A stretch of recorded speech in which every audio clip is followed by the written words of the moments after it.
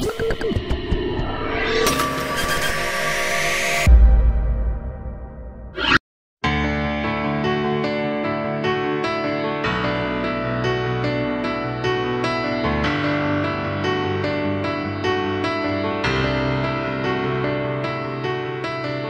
I could go back to my 18-year-old self, I'd say slow down and enjoy the ride a little bit more.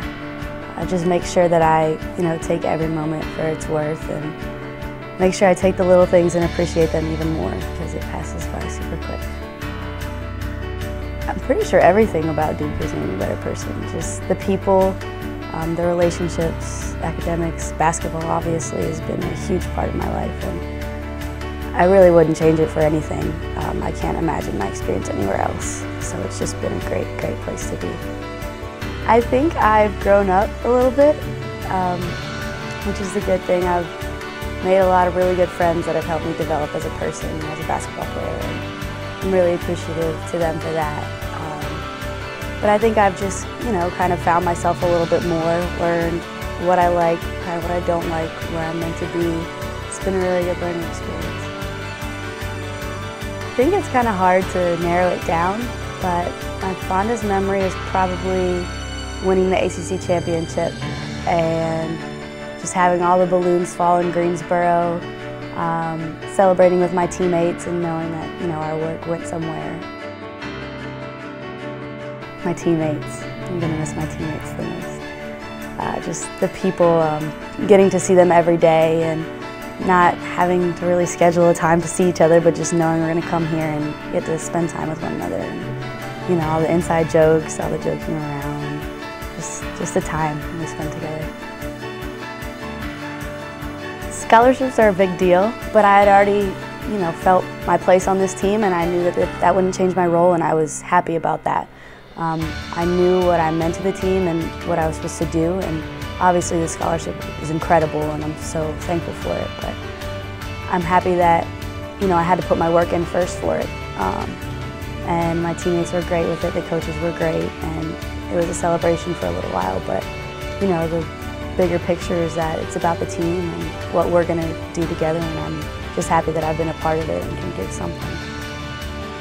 The transition has been an interesting one.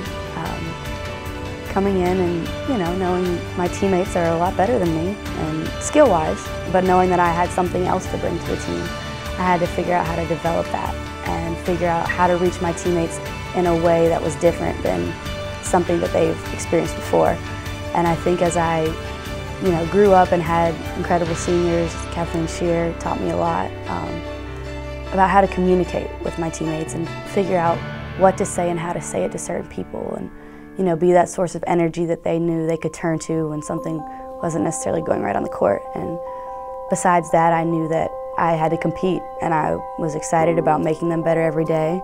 And I didn't come into practice, saying, okay, I'm a walk-on. I would come in ready to beat them, go on scout team, hit threes in everyone's face, make them run, and I smiled as they did it. And that was all part of my development of, saying I'm here and I'm going to push you guys as much as I can. The bench is a blast.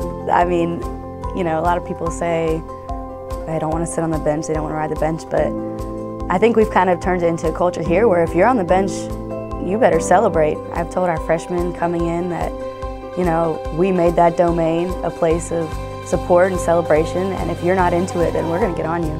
And it's just as important to bring energy there than it is on the court. And I think it's really translated. I think one of my favorite things is seeing pictures of us celebrating on the bench over the years, and seeing starters with me, with someone who gets in a couple games, and just seeing the happiness and celebration for our teammates. I think that's been really important to our development as a team, is just knowing that everyone is in it and everyone is for everyone else. It makes me feel loved. It makes me feel, like I belong here, which is a really great thing to feel, especially, starting off as a walk-on. And I just really appreciate all the people who cheer for me, who support me, who let me know that they believe I'm important to the team. And I, know that from my teammates, but it's really nice to have support from a lot of people. And Going into my first game was really, really nerve-wracking. And now it's just kind of the way it goes, and I'm used to it, and I go in and know what we have to do as a team, and if my shot's there, I'll take it. But we just do what we have to do to win and do what we have to do to accomplish our goals for that game. Now is being a grown-up. I have the MCAT and all that other big girl stuff that I'm focusing on and taking it one day at a time. I'll figure out what I'm going to do next year, maybe go work a little bit, but I want to stay involved in the program as much as possible and support my sisters, come back see the coaches. I'll be around here for the summer, which will be really nice to kind of bring the newbies in and try to teach them a little bit from a grandma perspective. But just stay involved with the team as much as I can and kind of roll with the punches, see what else comes my way.